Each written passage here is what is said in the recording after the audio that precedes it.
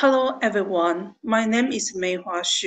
I'm from Tainan University of Pharmacy and Science in Tainan, Taiwan. The topic I want to talk about today is English teaching, experiential education, and STEAM. STEAM stands for science, technology, engineering, arts, and mathematics. Before my talk, I want to talk about my outlines. There are 5 parts in this presentation. The first one is the motivation, then followed by research focuses. Then I will talk about my methodology. Then is the finding of the study. Part is my conclusion. Now let's start my presentation. The first part I want to talk about is my motivation. The first reason that I conducted this study was that Taiwan is an EFL environment, English for foreign language. So many students have few chances to practice English after they leave in the classroom. Last, many students lack of learning motivations and they learned English passively. The second one is English textbook in Taiwan should be published under the rules of Ministry of Education in Taiwan, and that makes these books similar. Moreover, because of the presumption of students' English level, these books always emphasizing the simple words and limited sentences. Therefore, the achievement of young students' English learning is lower than its educators expected. Based on the reality of Taiwan's English teaching and learning, I designed a new teaching method to help young Taiwanese English learners. First of all, according to the idea of ESP, English for Special Purposes, I believe STEAM can provide young students with unusual words and sentences. Then, based on the philosophy of learning by doing, experiential education will make young students use learned English in the learning process, and then they have the chance to practice the English they learned. As a result, English teaching integrated with STEAM and experiential education might help young students with better learning outcomes and motivation. However, in the research process, the researcher found that college students' lesson planning and teaching changed. Their planning and teaching were improved than they have done before. Moreover, because of the study was applied in a cram school classroom, so not many young students participate in this study. The collected data were not enough for original data analysis. Therefore, the focus of this study shifted from young students learning to college students teaching. Then I will talk about the research focuses. Before the data analysis, the research focuses of this study were: the first one is young students' learning outcomes after they got the English teaching integrated with STEAM and experiential education.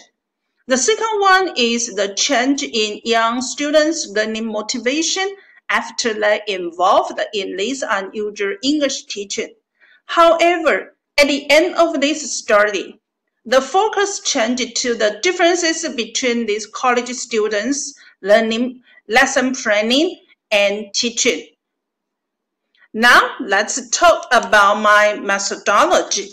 In methodology part, I will talk the first one I want to talk about is the participant. In this study, the participants were 4 senior college students who aimed to be English teachers, and each of them took responsibility for one subject, as you can see in this table. The science teaching is taught by Joy. Anna is in charge of the technology instruction. Will taught the engineering part. Joy is in charge of the mathematics part. And in the arts instruction, these four participants were cooperated to complete the teaching task. Then the third part, I will talk about the task book. This is the task book in this study. Book 3 was the assigned task book. College students chose one unit in book 3 to be the topic of their lesson planning and teaching. The next part is the procedures. At the beginning of the study, the 4 college students were asked to plan a 14-minute lesson based on the assigned textbook. After that, these participants received a 10-hour training about STEAM and experiential education. In these training courses, college students were taught how to integrate the STEAM and experiential education into their English teaching.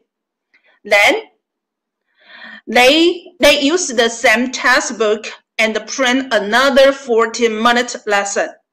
Finally, they conducted their second lesson plan in a cram school classroom, and there were 8 students in the class. The teaching was tape recorded. Lesson plans and teaching videos were analyzed at the end of the study. Now, let's talk about the findings of this study. First, in the technology instruction, besides the required vocabulary, the college student taught new words related to young students' computer usage. That is, young students were asked to use PPT for a short talk, so they have learned how to make the PPTs for their short talk. In the lesson planning and teaching, college student Anna taught the vocabulary in the textbook. They were listed here and they were called required words. Meanwhile, the words must be used in computer usage were also taught. You can see it here, related words, such as search, download, add title, save, and so on. So you can find more words or teaching in the technology instruction. Secondly, in the engineering instruction, the college students' teaching was totally different from the textbook because of the hands-on experience that young students had in class. In the assigned textbook, the required words and sentences were listed here. We can see it bigger, smaller, faster, slower. Is A bigger, smaller, faster, slower than B? So they related to the comparison. But after integrated with STEAM and experiential education, college students will choose the topic action and reaction to help young students understand physics concepts and make comparison. The hands-on experiment in this lesson was to make a robotic car by Lego blocks, and this car can be an evidence of action and reaction. So you can see the words Lego, blocks, balloon, robot here. And the sentence is big balloon has more reaction. So we can find that the teaching, the words and the sentences the college student taught is totally different with the words and sentences in young students' textbook. Finally, We can see that in the mathematics instruction, the college student added some new sentences that are rarely seen in Taiwanese children's regular English education. The topic of math teaching was shapes, so the required words were triangle, rectangle, and so on. And the sentences were listed here. You can see that how many something do you see? What do you see in this picture? I see 3 triangles, such like that. However, for the sake of teaching and learning, college student Joyce added some important but rarely seen sentences into her teaching. For example, you can see that 3 angles, 3 edges, and 3 verticals make a triangle. Angles are made by 2 straight lines. 2 plus 2 equals 4. These 3 sentences is rarely seen in Taiwanese children's regular English education, so it's the big differences. After the findings, there are some conclusions I had made. The conclusion of this study were, first, the new pedagogy, its English teaching integrated with STEAM and experiential education might change the English teachers' teaching in Taiwan, especially the pre-service ones. So, if the English teacher could receive the training before they became a teacher, educators and parents could expect a new English teaching in the future. The second conclusion was the research should be revised and reapplied because of the unexpected result in this time. That means we should have a complete and well-designed plan to confirm the result of this study. And then we have the confidence to use the new teaching method in Taiwan's English education. Also, the influence of the designed English teaching on young students should be also investigated. Because no matter what teaching method we use in classroom, young students' learning outcomes and motivations are the core of English learning and teaching.